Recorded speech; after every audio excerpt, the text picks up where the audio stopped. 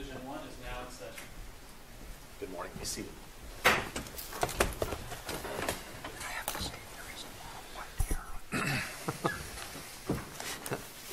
Yes.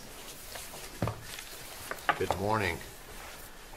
Now is the time, as they say, for oral argument in cause number 1 CACV 16-0378. Smith & Wesson versus, is it the WUSTER or the WUSTER, or how do they pronounce that?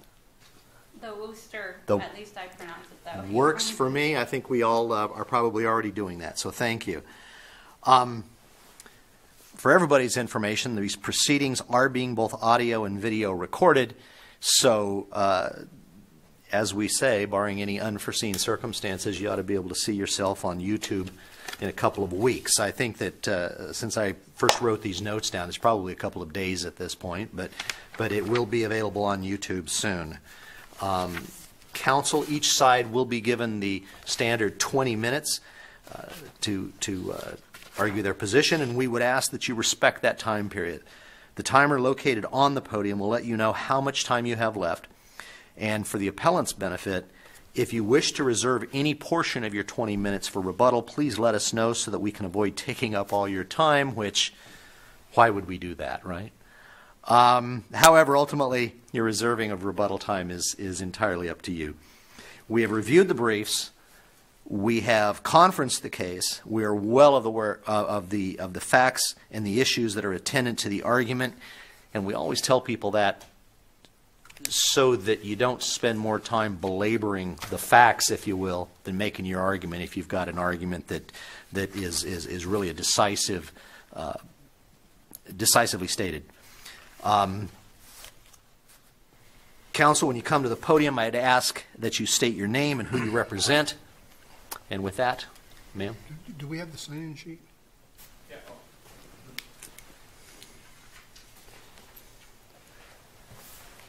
Thank you, Casey.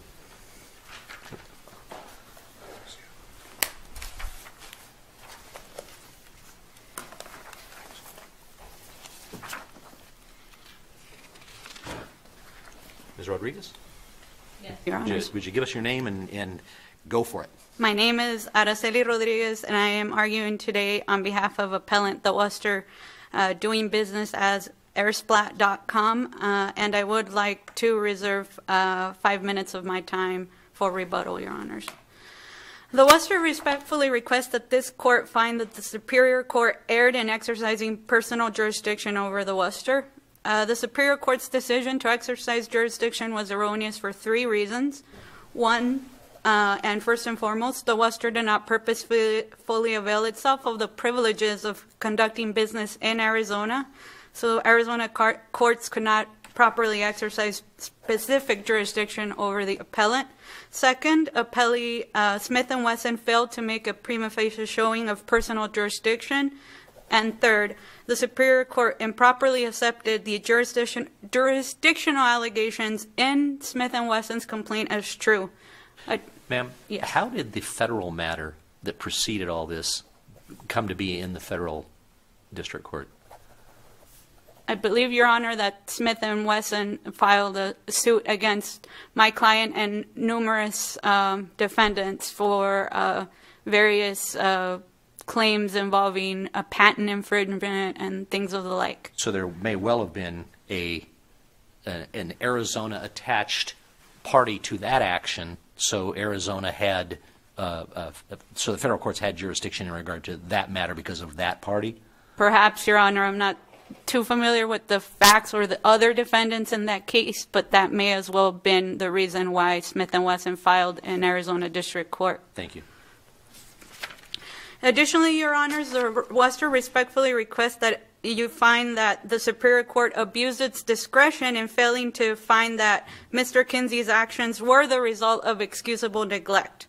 The Superior Court was erroneous in its finding for 2 reasons. First, system failures like the one that occurred in this case are the result of excusable neglect. And 2, Mr. Kinsey was diligent in handling the crash. With regards to personal jurisdiction and purposeful availment, The WUSTER did not purposefully avail itself of the privileges of doing business in the state.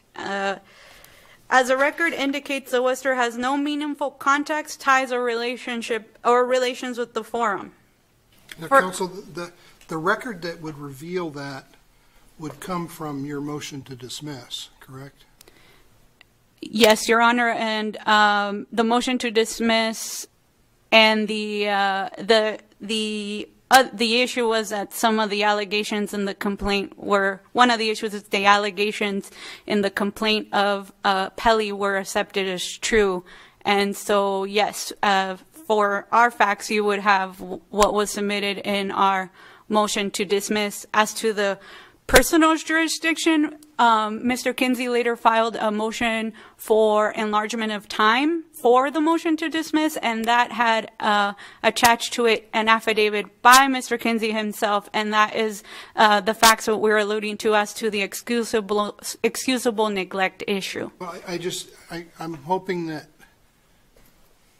you're with the outline you've presented, you'll be able to sort of focus on the difference there may be between a positive finding that your client didn't purposely engage, whatever the language is, as opposed to was the complaint deficient in its jurisdictional averments?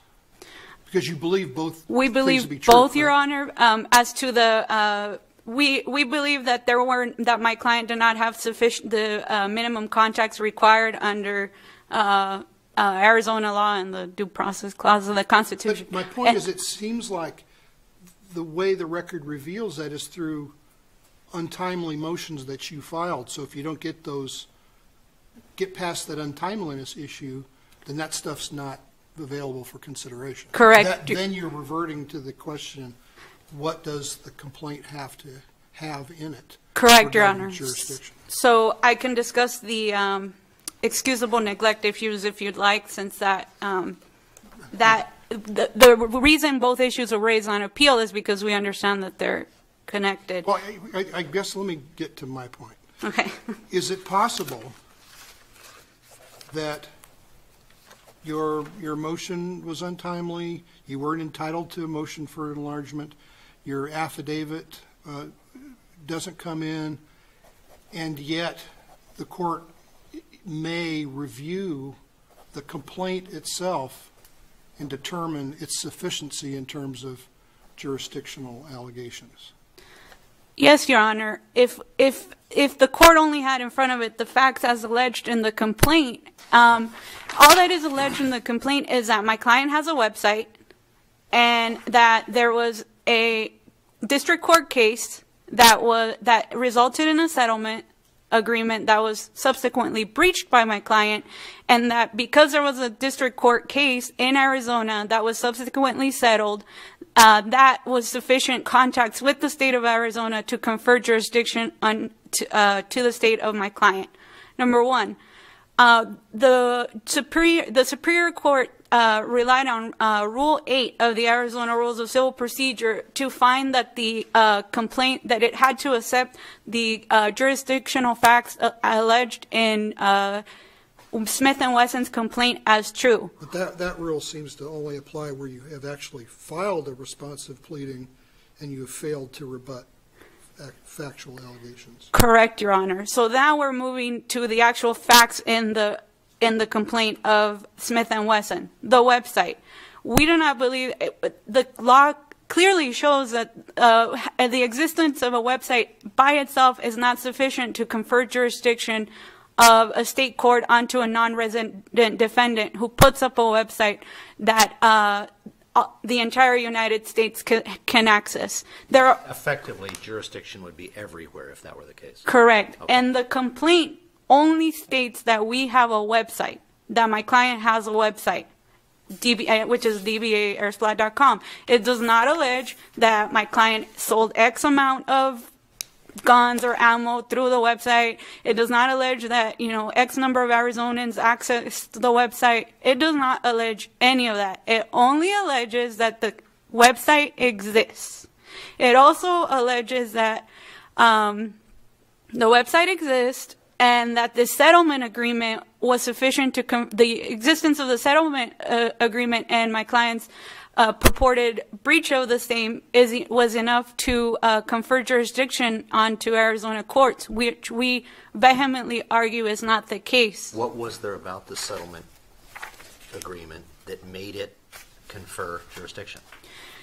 It's a settlement agreement. Right. I agree with that. Mm-hmm. What was there about the settlement agreement that said, okay, Arizona's the place? Per Smith and Wesson's argument, one of the end parties that entered the settlement agreement has a place of business in Arizona. Not a principal place of business, a place of business. That's one of their facts.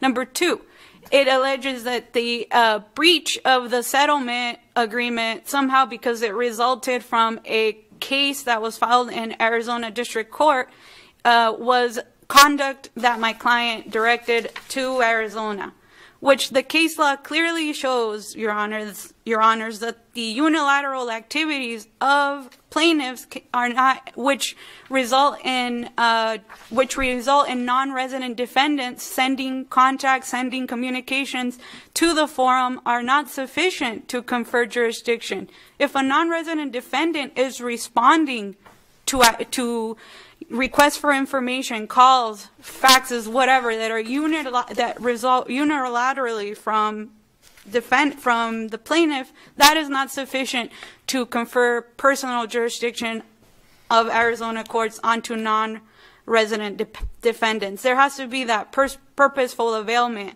which is purposeful conduct directed at the forum state that could lead a court to believe that the non-resident could expect that it could be hauled into court there, that it could benefit from the protections and laws of that forum state. And this case is absent of any facts showing that my client purposefully availed itself of the privileges of conducting business in Arizona. There's a website and there's a breach settlement agreement. The settlement agreement didn't contain a jurisdiction or venue provision for remedies. Is that your recollection? I believe so. I don't think it did, Your Honor.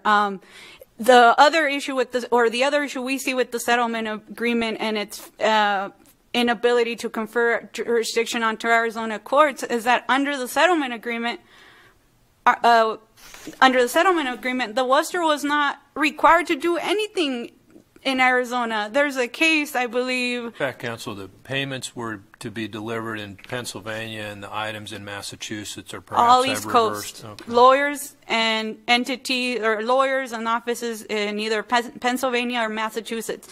None of the payments were good. They were written out to Smith and Wesson, but the payments and the return of that inventory was supposed to be returned to states in the East Coast, not Arizona, just because that settlement agreement resulted from a district court case in Arizona where my client was sued in a group of defendants, some of which may have been enough to, may have given that court enough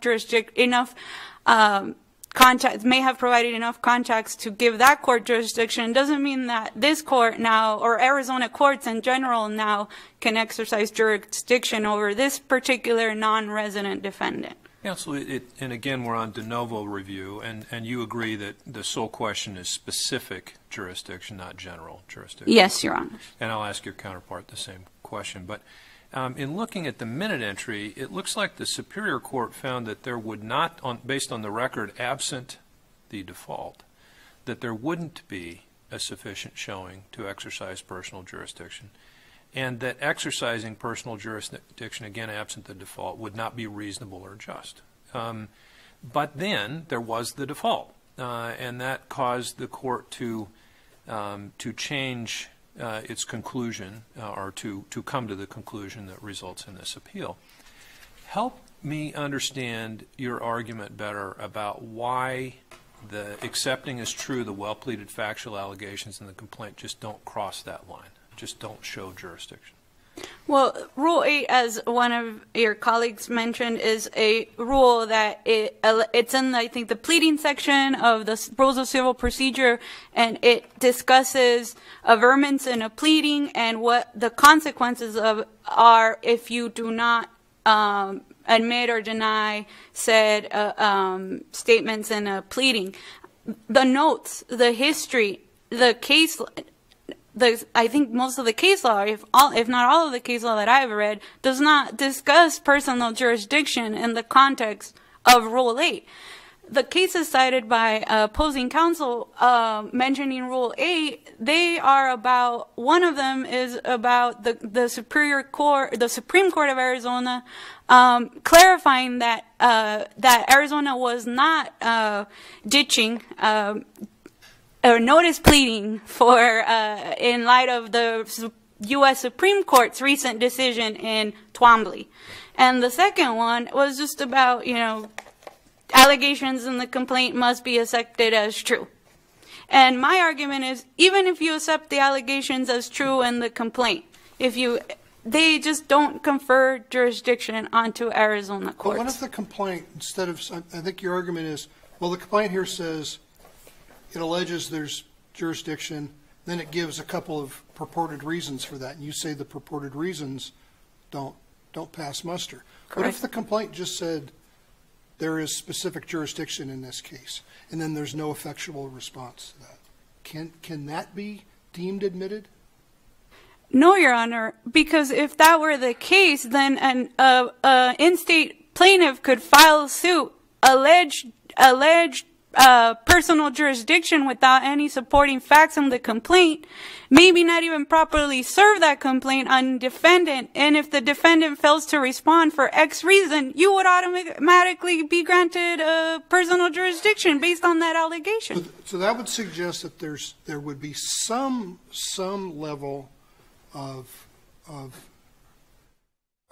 scrutiny that a court must do, even of an unopposed allegation of special jurisdiction.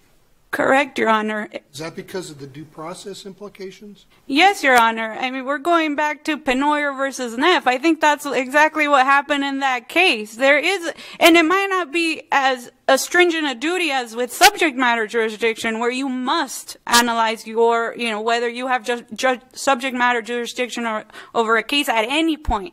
But perhaps, before, I don't know, I cannot answer when that duty arises and when it should end, but we do argue that there should be a duty, and Your Honors, I'm at the 5-minute mark. Let me ask you one question. We'll give you a few extra seconds. Is what Judge Thompson is asking you about, is that the difference between a pled fact and a well-pled fact?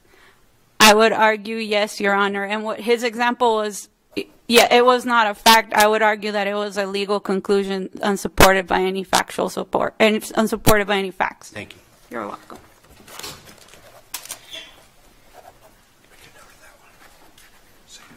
Casey, would you take the clock back to 5 minutes for appellant, please? And we're very equanimical here, counsel, so if I do the same thing to you, we'll add some time to you. Okay, as well. I appreciate that, Your Honor. And to answer a question that you had earlier, there were no Arizona defendants in the underlying federal court litigation. There were defendants from Texas, Virginia, and California. Okay, thank you.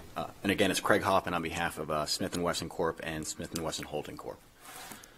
I'll start with a quote from Judge Hurwitz in the planning group of Scottsdale case.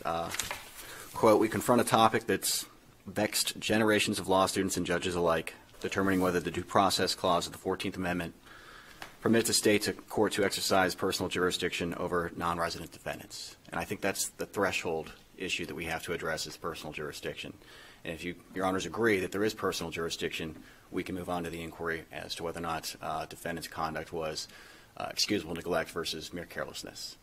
Now, I know Your Honors are asking questions about whether or not our allegations are with respect to specific jurisdiction versus general jurisdiction. This is a specific jurisdiction case. And as Your Honors recognized, what happened here was the trial court initially concluded that it did not have personal jurisdiction, and then because the motion to dismiss was not filed in a timely manner, it accepted the allegations of the complaint as true, and then effectively reversed its conclusion. But at the time that he made the findings that there really shouldn't be a jurisdiction, was he aware of the untimeliness then, or did he find that out later? It's a little perplexing that he has this finding and then... It is. I mean, he just as easily could have ruled without addressing the personal jurisdiction issue untimely, therefore all allegations are true, and therefore, But it isn't that he deemed there was no jurisdiction, then discovered that the motion to dismiss was untimely. No, he did them both simultaneously, and what is a little bit candidly inconsistent in the court's ruling is if you enter a judgment without personal jurisdiction, it's void. And so Your Honors have to conclude that there's personal jurisdiction in order to affirm. And I'd like to address why we think we adequately pled personal jurisdiction. Can I ask, and I want to hear from you Okay. on that, because that is kind of the nub of this, but is it that the court was required, given the default, to accept all allegations as true, or merely the well-pleaded factual allegations? You don't have to accept naked legal conclusions. It's only the well-pled factual allegations. And so that's the answer to that question. With respect to our factual allegations, it's not limited to the words that are in the complaint itself. We also have several exhibits of the complaint, including the settlement agreement, which again stems from allegations in federal court that defendant infringed on my client's intellectual property rights by selling items into commerce here in Arizona. Okay, so we're back to Judge Thumma's earlier question then. Are you then, he asked you if there was any kind of a, within the settlement agreement, if there was any kind of a jurisdictional agreement reached in regard to any subsequent litigation. There's clearly not a clause in the settlement agreement that says you have to resolve all disputes under the settlement agreement under Arizona, nor is there a provision that says it's supposed to apply in any other jurisdiction. So I would argue you'd have to look to the settlement agreement as a whole, and it may be appropriate to resolve a dispute regarding the settlement agreement in multiple jurisdictions.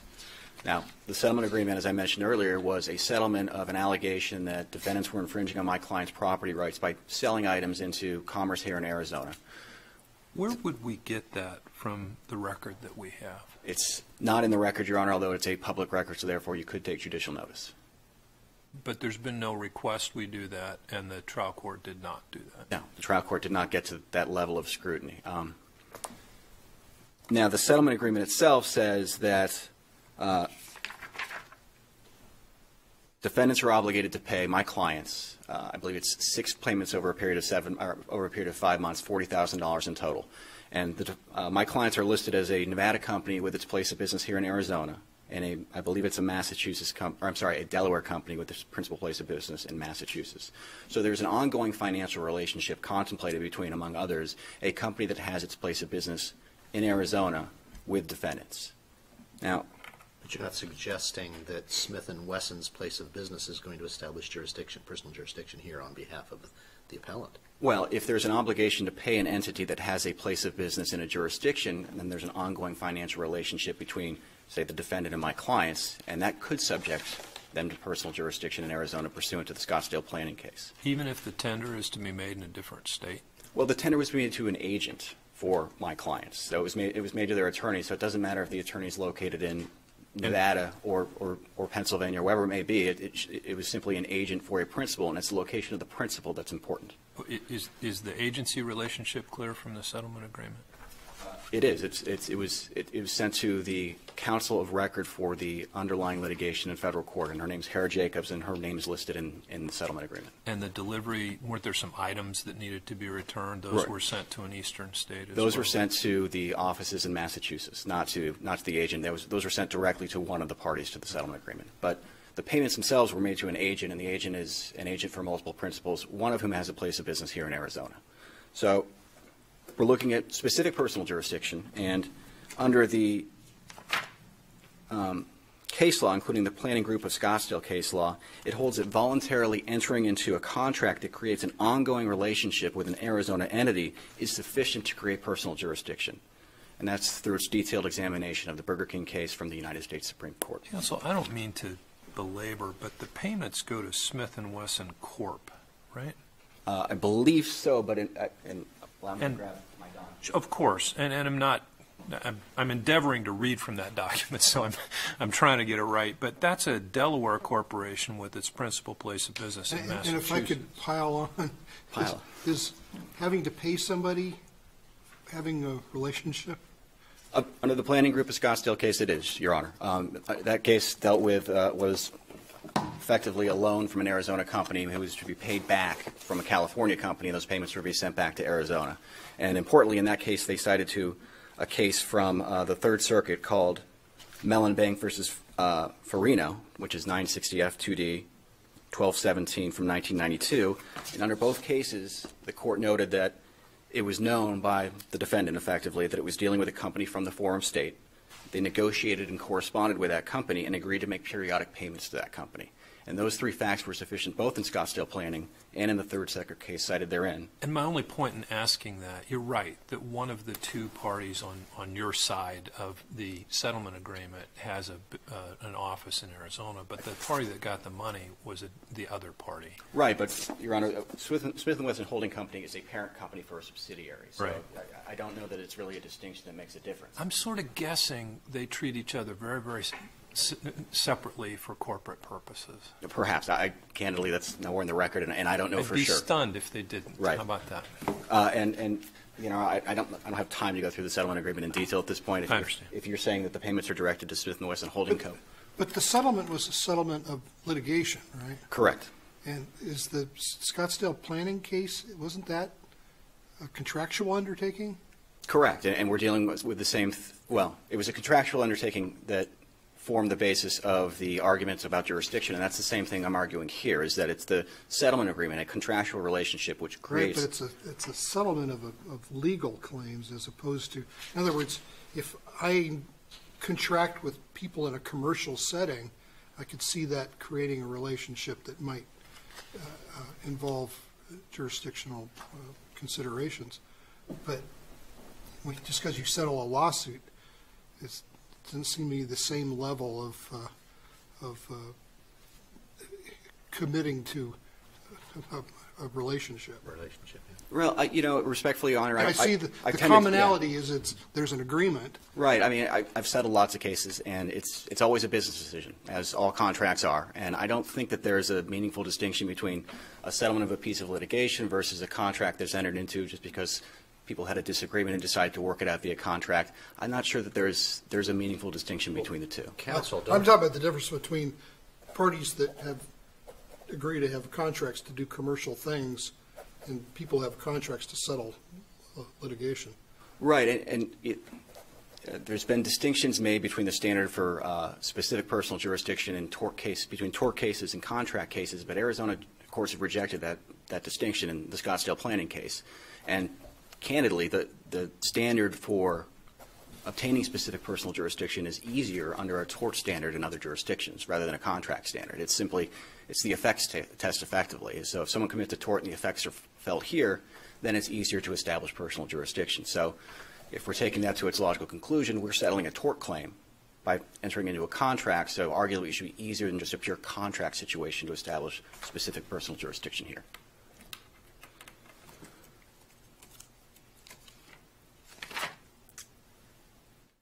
That brings us to the affidavit of Kenneth Wu, and Your Honors, I don't think that's necessarily relevant to what you have to decide today. What Kenneth Wu disputed, and again, this is, you can consider it if you assume that we're going to consider things that after the default was entered. But what he said is we don't do business directly in Arizona, but what our contention is with respect to specific personal jurisdiction has very little to do with whether or not they have a website. I mean, the underlying website and the sale of items into commerce in Arizona formed the basis for the lawsuit, which was eventually settled, but our specific personal jurisdiction argument is based upon the settlement agreement and not the existence of the website.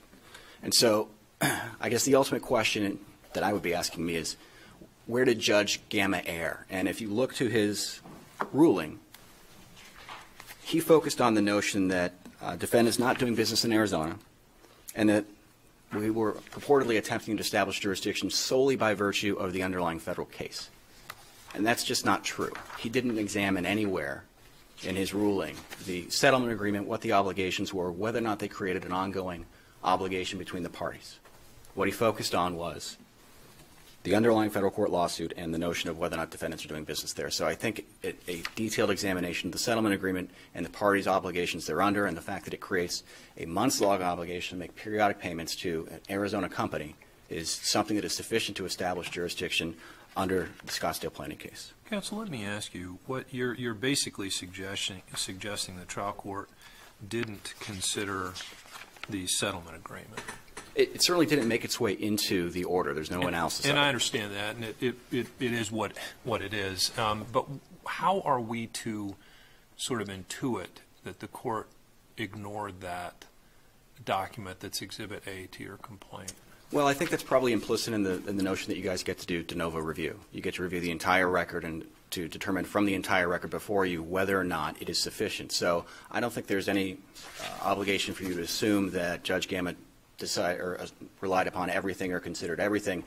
You're entitled to rely on everything that's in the record before you under de novo review.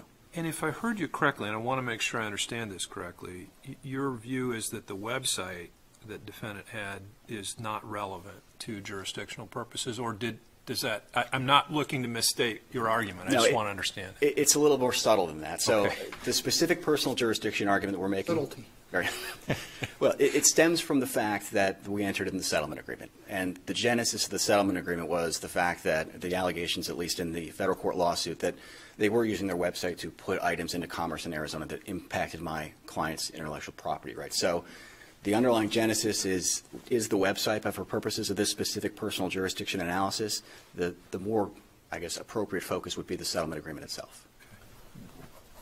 Are we extending that notion of where you're subject to personal jurisdiction if you're a defendant that doesn't do business but in one state, but you do it over the internet, that all 50 states where you may distribute product to are subject to, so we can all spend a few weeks in Hawaii trying to work up a settlement? It would be nice. Unfortunately, that's sort of beyond what my allegations are and what I think is before the court. But my understanding of that area of law is, number one, it's been developing over the course of the past 10 years, and number two, I think it's a more specific inquiry than whether or not you are merely selling items into commerce in a given state. But I don't think that's necessarily before Your Honors today. Could this have been avoided by an additional paragraph in the settlement agreement that sort of told everybody where, if things went south, jurisdiction would be exercised? I mean, candidly, yeah. If there was a provision in there that says all disputes regarding the settlement agreement would be resolved in Arizona, we wouldn't be in front of you, I don't think. But I think that's right, although I don't know, and that's not this case. Obviously. Right, but again, Your Honors, just because there's not a provision in there that says you have to address this in Arizona doesn't necessarily mean that you can't address it in Arizona. And I understand. Yeah, okay. I understand. Moving on to, unless Your Honors have any more questions about personal jurisdiction, I can move on to the whole notion of abuse of discretion versus excusable neglect. Again, what's important here, I think, is the standard of review, which is abuse of discretion. And you have to find that Judge Gamma was effectively way out of bounds. And I don't want to, I guess, pepper you guys with the facts, but the response to the complaint was due originally on December 9th. The default, we filed an application for entry default. The default became effective on December 29th. So there was a period of, I believe it's 17 days in between those dates where they could have put in their responsive pleading, and they had all the information to do it as of December 21st. That's when they got the affidavit of Kenneth Wu that was attached to the motion to dismiss. The motion to dismiss was not a complex document. It's 3 pages. It cited one case. So they could have filed that on the 21st, 22nd, 23rd, 24th, 25th, 26th, 27th, even the 28th, and they didn't do so. And the only time they say that there was a hurdle for them filing it was on the 28th, which is the absolute last day before default became effective. And, you know, Your Honors, I left for this, I work about a mile and a half away. I left for this hearing an hour ago because things happen, cars break down. You have to consider the fact that life sometimes gets in the way. You have a sick kid. You can have a computer breakdown. It happens, unfortunately, all the time. There's malware, there's viruses. It's just something that you have to build into what you do when you practice law. And it's dangerous not to file a response once an application for entry into default has been filed. It is downright reckless to wait until the final day to do so because things like this happen. And so, Your Honor, I don't think that the record before you is sufficient for you to conclude that Judge Gamma abused his discretion in concluding that defendant's failure to respond in a timely manner was due to anything other than carelessness rather than excusable neglect. If you have any questions in that regard, I'm happy to answer them. If not, I can yield the remainder of my time. Thank you, Your Honor. Counsel.